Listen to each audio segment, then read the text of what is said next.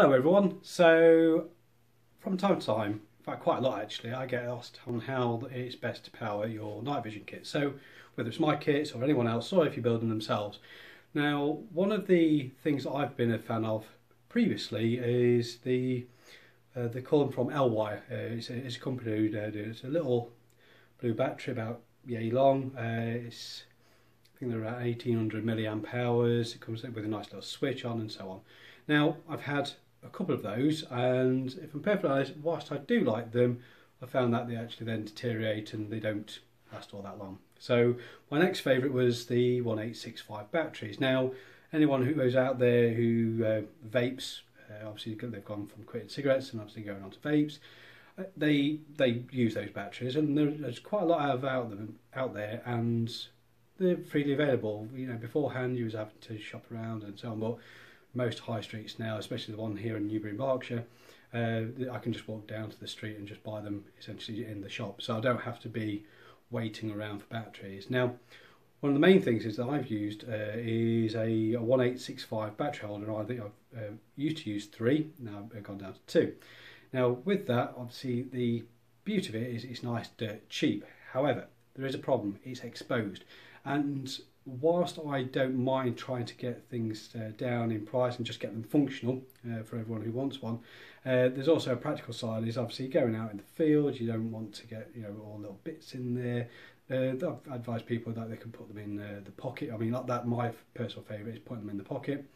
But there's one thing that's come up recently. I did spot it a while back, but I was too slow to actually get around. But a good friend of mine, Paul Elliott, had put on the Night Vision Builders group on Facebook about a battery pack. Now, I was expecting it to take about 3-4 weeks, but it came from China within 2.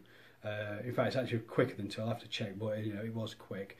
And this is it. So this is my Air Arms S300. I'm not using it too much at the moment, but there we go. So that's a nice little battery unit. Now in there, I've only got 2 1865 batteries. Now the beauty of this, it already comes with a cable. So you've got your cable, you can connect it up to your kit as and when you needed. The only downside is you might need to modify, depending on how your build goes, you might need to modify that to have a male-to-male DC jack, but the one that I found on the internet is 54p, so it's peanuts. But also the other nice thing, a nice little switch, and there you go.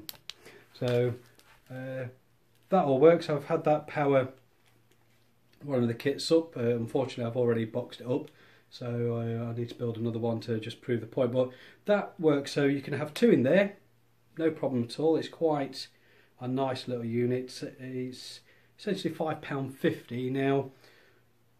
For that, I think it's worth it. It's in a waterproof case. It's got a rubber seal within this cap. So if I just take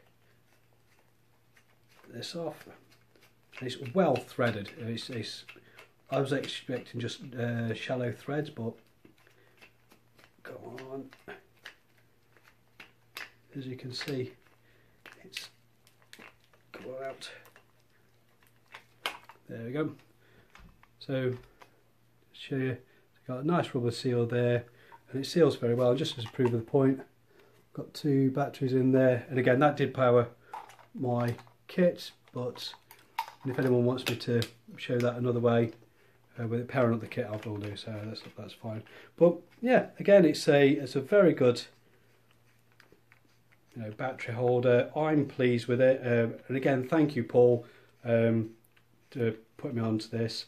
Now, if you wanted to save you faffing around, to help keep me playing around with geeky stuff like this and everything else, if you follow the link in the description below, it'll give you the link to the actual product itself, which helps me no end. So every little helps. Tesco's pun. Anyway, so that's it for now. There's going to be a couple of other videos coming in. There is a giveaway on its way. So thanks a lot. Bye.